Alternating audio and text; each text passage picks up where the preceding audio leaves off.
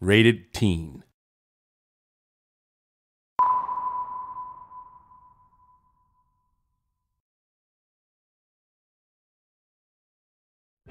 Hi there, I'm Marco from King Art Games, and I'm gonna show you The Raven: Legacy of a Master Thief, our new point-and-click adventure game.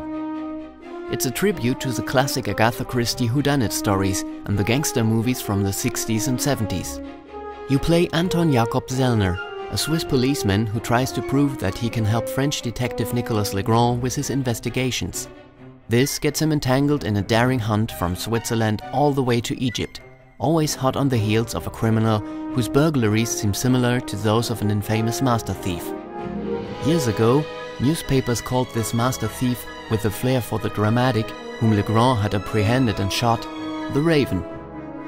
After finishing the Book of Unwritten Tales and the Critter Chronicles, we wanted to create an adventure game with a sophisticated story set in the real world.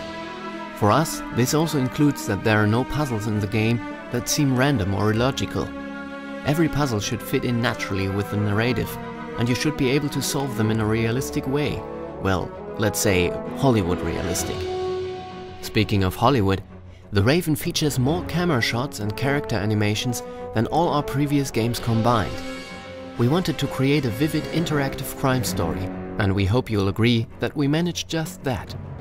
A real highlight awaits you after about the first half of the game. After experiencing part of the story, one version of the story, from the point of view of the investigators, you switch sides and play on the side of the gangsters. What is the Raven's plan? Did you come to the right conclusions when playing as the investigators? And how will the story end?